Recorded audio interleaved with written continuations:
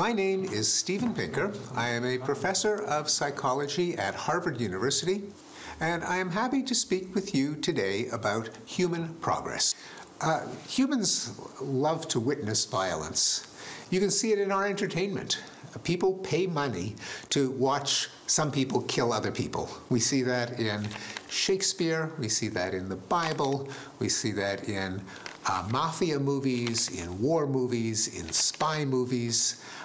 In Greek tragedies, we just love to get information about violence.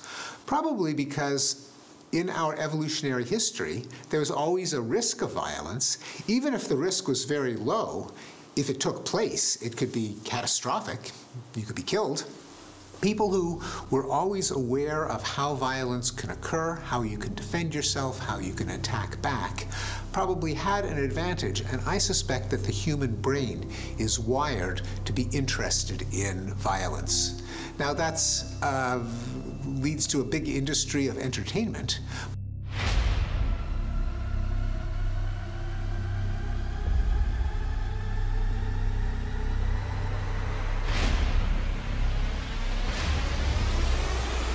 Many people ask the question, are humans basically violent, or are they basically peaceful and cooperative?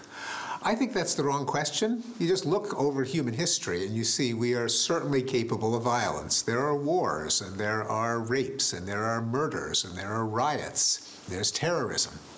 On the other hand, most of the time, most of us are not violent. And if you plot rates of violence over time, they tend to go down. So we are not fixed at a certain constant level of violence. I think that the human brain is very complex. It has both motives toward violence and motives toward nonviolence or peace or cooperation. On the one side, the violent motives include just pure exploitation. You want someone's land, you murder them so you take the land, or you drive them off the land just because you want it and you don't care about their welfare. Or you kill them to steal their property or their women. There's dominance. Sometimes people just want to be superior to other people. They want to have power, they want to have rank, they want to have fame. There's revenge. If one person harms another, that the victim feels that he has a right to retaliate and get revenge. There are violent ideologies, like communism, that say that there has to be constant revolution so that the working class can defeat the bourgeoisie and the aristocracy. On the other hand, there are also parts of the brain that pull us back from violence. What Abraham Lincoln, the American president, called the better angels of our nature, a poetic metaphor for the parts of our nature that make us less violent. There's empathy. We can be concerned about the happiness of other people and be upset by their suffering. There's self-control. We might feel an urge to attack or to retaliate, but then we also have the ability to hold back and wait and think about it. There is just reason and knowledge. We can think of violence as a problem to be solved and say there's too much crime, there's too much war. Let's be like inventors and figure out a way to reduce rates of violence. There's a moral sense. There are just some things that a decent person just doesn't do, and maybe committing violence can be one of those. And so human history is always a balance between our, you can call them our inner devils or our inner demons on the one hand, and our better angels on the other. How do we control violence? One influential theory comes from the English philosopher Thomas Hobbes, who lived in the 1600s, who proposed that when there's a state of anarchy, there's always a danger of violence. Not necessarily because we're vicious animals, but simply because of fear. If I'm worried that my neighbor might attack, I might want to attack the neighbor before he attacks me. And then my neighbor can think the same thing. And each of two parties can worry about the other one attacking and be tempted to attack the other one first. Or there can be a desire for revenge, that if there is some threat, some insult, to show that you are not weak, that you can't be attacked, you might have to prove that you are tough and strong by retaliating against any insult or any threat. So it's very, very easy for violence to break out, even if people are not inherently violent. Now, you might think, okay, well, that means that violence will always cancel itself out. One violent act, one act of revenge, everyone's even. That's not the way it works, because the human mind also has biases that favor the self. If I attack you, it is justified, it is justice, it is my legitimate revenge. If you attack me, it is outright aggression, it is outrageous. Now, if you have both sides thinking the same thing, then one act can lead to another, which leads to a third, which leads to a fourth, and you can get cycles of violence which can result in wars. That's often the cause of wars. How do you stop that? Hobbes proposed what he called a leviathan. Took the name from the Bible. It refers to a sea monster. But it was a metaphor for a government, a king, a parliament that would prevent people from attacking each other. If the government made it illegal, a crime to attack, then not only would each person, each gang, each province not want to attack because the Leviathan would punish them, but they also would realize their neighbors aren't going to attack because their neighbors would be punished by the Leviathan. And so that is why Hobbes predicted that by the establishment of a government, you would have lower levels of violent crime and civil war. In fact, in any part of the world that lives in a state of anarchy, there will be attacks and raids and then revenge and vendettas and blood feuds and cycles of violence. We have data in Europe that go back more than 800 years to the Middle Ages, where the homicide rate was about 35 or 35 per 100,000 per year. Now it is less than 1 per 100,000 per year in Western European countries, and the code of revenge is replaced by the rule of law and a court system and police and a system of justice.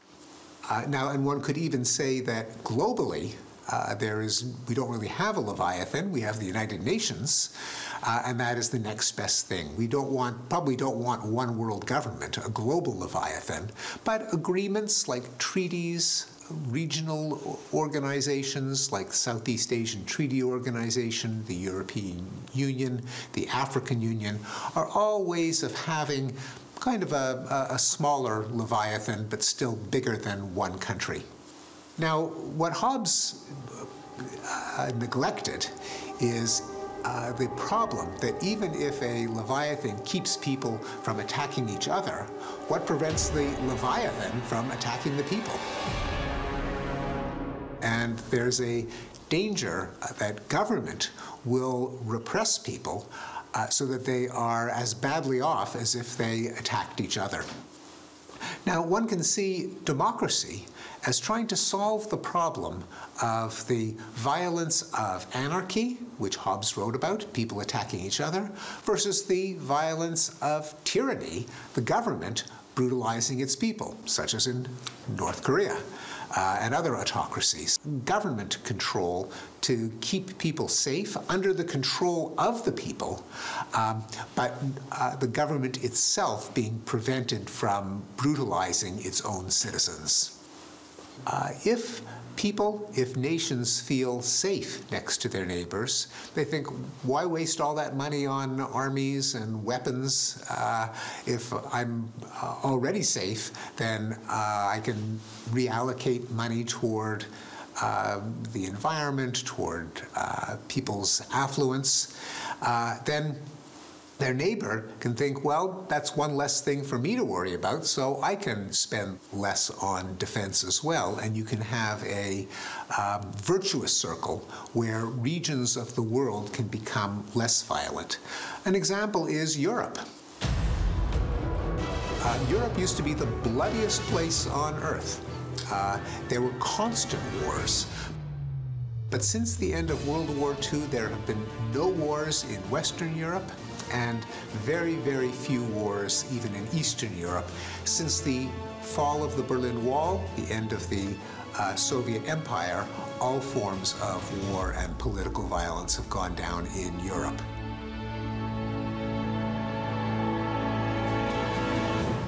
Likewise, in North America, Canada and the United States used to fight wars. Now they no longer do.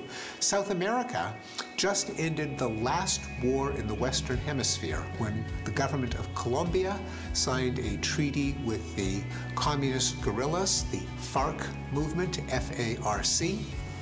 That ended the last war in the Western Hemisphere. Likewise, in East Asia, now, of course, Korea is one of the a part of the world that has the potential to be very, very dangerous. But still, no major war since 1953. Southeast Asia, Vietnam, Cambodia, Laos, the subject of war after war, and has been fairly peaceful.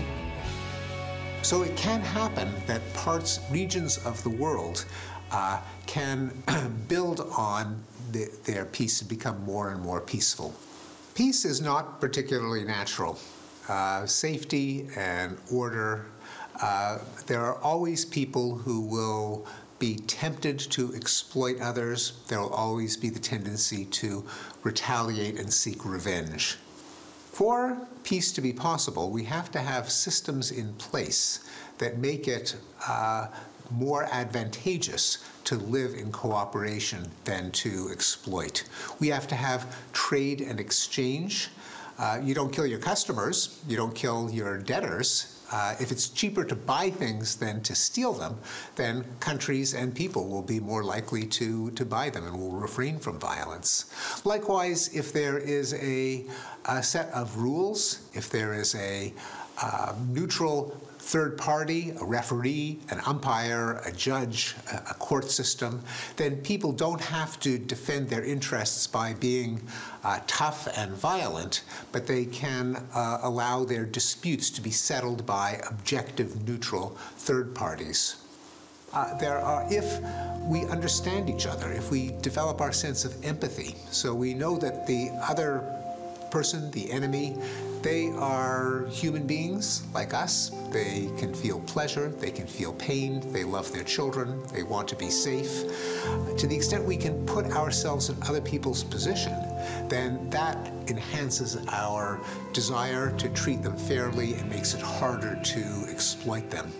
There are a number of different routes to peace and cooperation, and we have to arrange our laws, our society, our norms, our philosophy, our religion to make peace more desirable and more possible.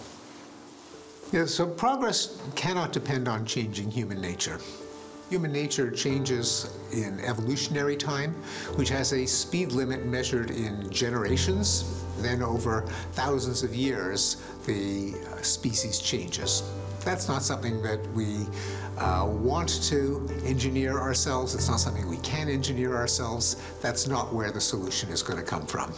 Instead, it's from our institutions, our knowledge, our norms, our laws, which try to give more power to the beneficial parts of human nature, the better angels of our nature, as Abraham Lincoln called them, and try to marginalize the more destructive parts of human nature. Those are institutions like democratic government, like the rule of law, like science, like international institutions, like treaties, like rules and norms of behavior among decent people. All of those allow us to repress the inner demons, the destructive parts of human nature, and to allow our better angels to predominate.